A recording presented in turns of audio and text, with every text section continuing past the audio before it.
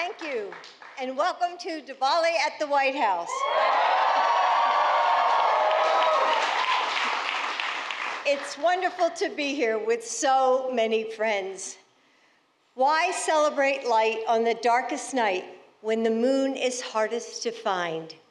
Because that's when we need it most. When we realize that even the smallest flame can illuminate our path home. That the sweetest delicacies are made with love. That the most rewarding gifts are those we give to others. And that simple clay lamps burning together can outshine any moon. All of us will face darkness at some point, but we are never alone. And as we chart our path toward the future, this community helps light our way forward with courage and kindness, with persistence and faith, with love. I'm grateful that today these diyas have guided you to this home, a home that belongs to all of you, the White House.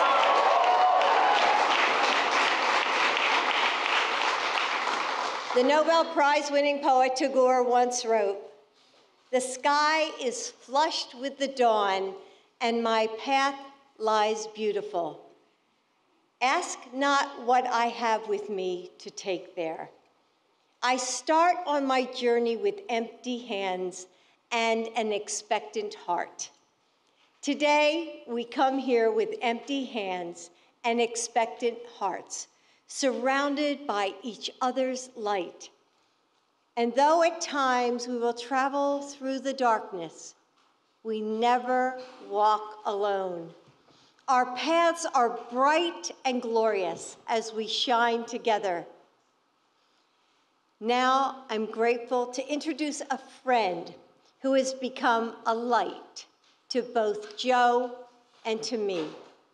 Kamala, you're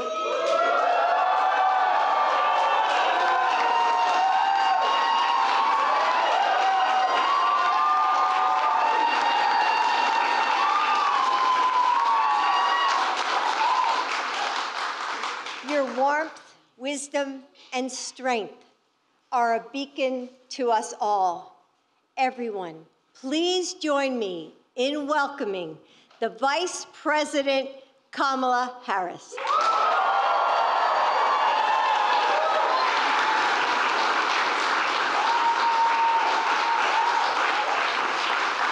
Happy Diwali, everyone.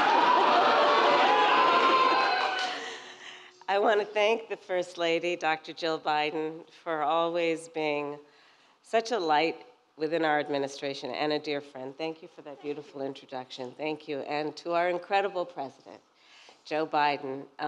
You know, the White House is the people's house, and together, these two, our president and First Lady, have once again made this place a place where every American can celebrate and honor their traditions.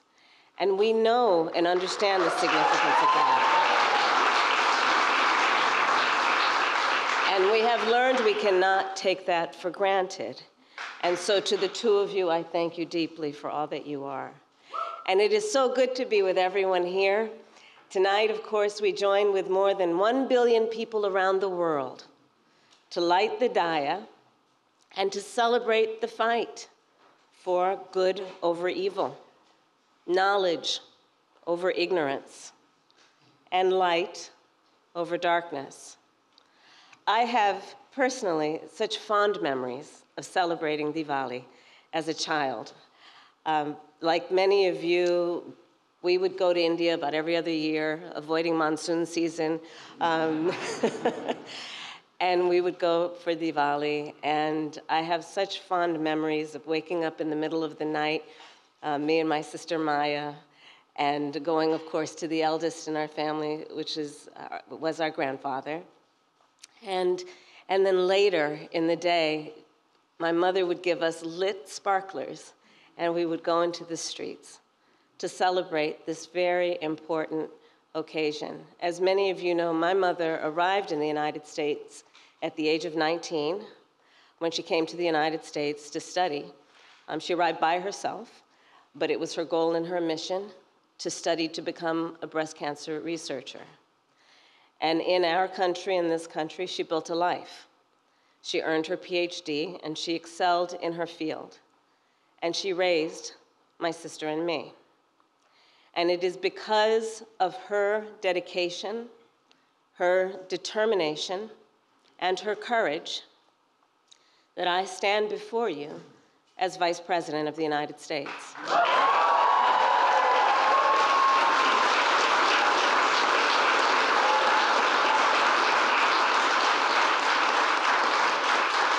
So as we all know, Diwali is a holiday of hope.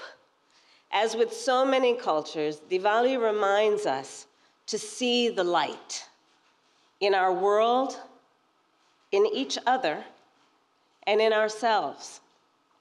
We also are reminded to shine our light in the darkness, to fight for peace, for justice, for understanding, even as powerful forces work to sow hate and division.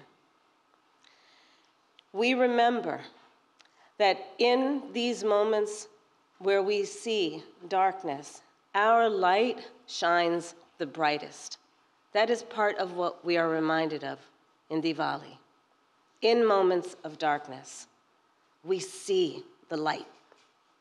So today, as we celebrate Diwali, let us continue to make real the ideals of our nation, the ideals of freedom, democracy, and equality for all.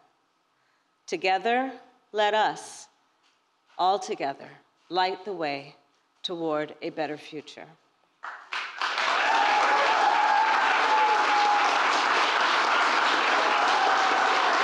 And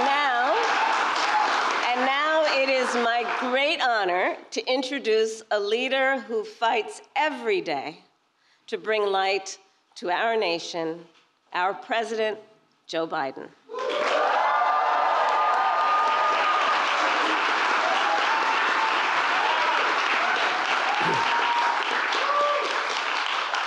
Thank you, Kamala. And before I begin, how are you guys doing out front there? How are you? You want to come up here?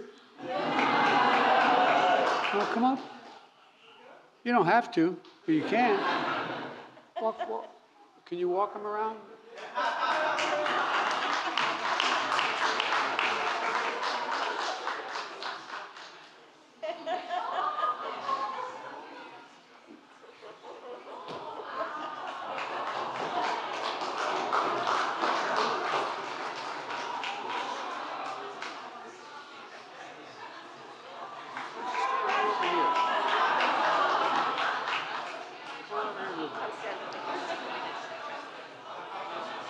This is my impression of light.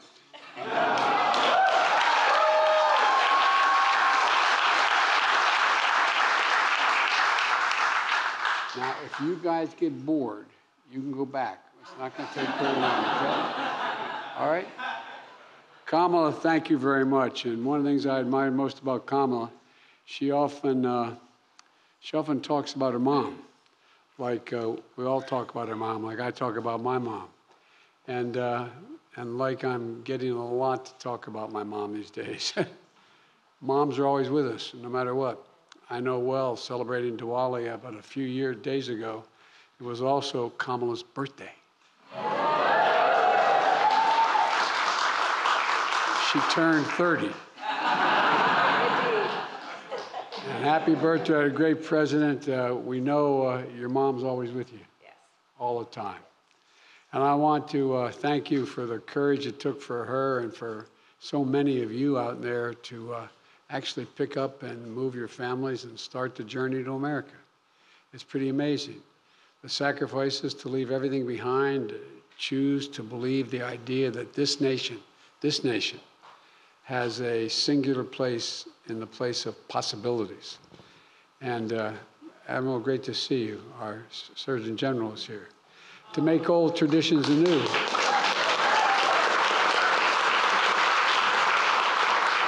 And to tell the ongoing story of America, the story that is firmly stamped in the Indian American and South Asian American experience. That's why we're here today. You know, late November 2016, when one of the last events I hosted at a really nice house, the Vice President's Naval Observatory, which was the official Vice President's residence and is, it was the first Diwali reception ever to be held there.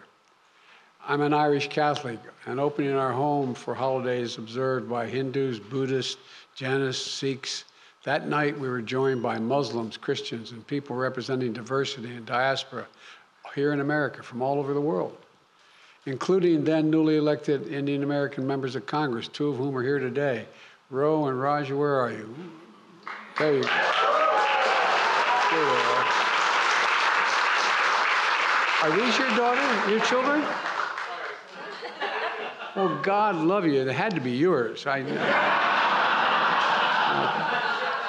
Is that Daddy? Is that Daddy right there? Mommy? Yeah. Whoa. I tell you what, we have a lot in common, old buddy. We both married way up. Roger, I want to thank you for your leadership. And two other members who couldn't be here but send their greetings. You know, they are both very good friends and wanted to be here. Pramila Jayapal and Ami Barra wanted to be here, but they're also two great leaders who couldn't be here though tonight. You know, that evening back in 2016 came under darkness of the night sky, but also darkness from an election, a shadow of and suspicion. Immigrant families were vilified and shamed as a prelude to what was to come at the time. Yet that night, that Diwali night, we gathered together to cast the light of hope and belonging and purpose. We gathered and we bonded a sense of community that I hadn't seen in a while across race and faith, to believe that in America, how we know and how we love. You know, it was a gathering of light. While there had been Diwali celebrations in previous administrations, we're gathered here 6 years later. As your President and First Lady and as the Vice President, we are honored to host you as this is the first Diwali reception of this scale in this house ever to be held.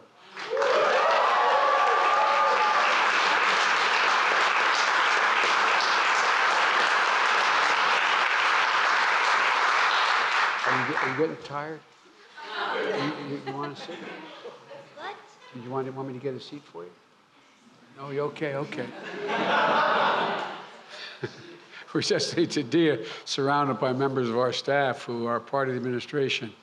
We have more Asian Americans than ever before in history, and we also wanted to send this message to all of you here and to millions of fellow Americans across the country who observe this sacred holiday. It's a simple message. Thank you, thank you, thank you. Thank you. Thank you for making this celebration of Diwali such a joyous part of American culture as we see it across the country, opening homes and hearts and exchange gifts and sweets and hosting feasts and for family and friends, organizing cultural programs that bring us together as a people. You know, through all that you contribute as well beyond in every part of American life, thank you. Thank you for reflecting the soul of who we are as a nation. And what is a soul? I'm often asked, since I said I always wanted to restore the soul of the nation. What's the soul? Well, the soul to me is the breath, the life, and the essence of who we are. The soul is what makes us, us. Optimism that is tested and yet endures. Courage that digs really deep when it's needed. Truth and knowledge that overcomes falsehood and ignorance. And empathy and a willingness to see each other not as enemies, but as fellow Americans. You know, that's all of you. That's the incredible South Asian community all across America, helping us emerge stronger from this pandemic, building an economy that works for everyone, teaching our children in caring for our elders, responding to the cry for action on climate, working to fix our immigration system, defending rights and freedoms, building a more just and equitable country, serving and protecting our communities and our nation, informing, entertaining, inspiring. You know, together, we're showing that we can do big things, supporting our veterans, ending cancer as we know it, taking on gun violence. And by the way, we're going to ban assault weapons before I'm out of this place.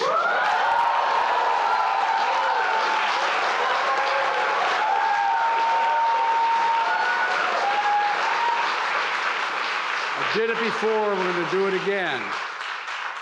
But we know there's always darkness lurking, as this community has experienced much too often. Our history has been a constant struggle between the American ideal that we're all created equal to the harsh reality that racism and fear have long torn us apart. Hate only hides. I used to think we could defeat hate coming out of the civil rights movement, but it only hides. It hides under rocks until it's given oxygen and it comes out when prejudiced people speak it. Violent extremists and a rising threat. I ran for office to restore the soul of the nation, and I've made clear that since I was elected, hate can have no safe harbor in this country.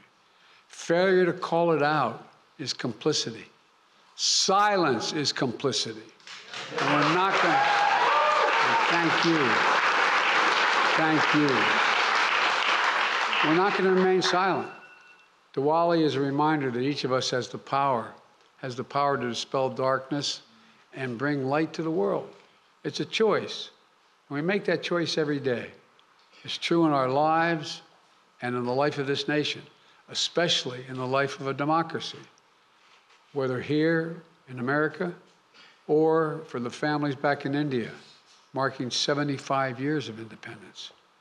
And whether it's the United Kingdom, where just today we've got news that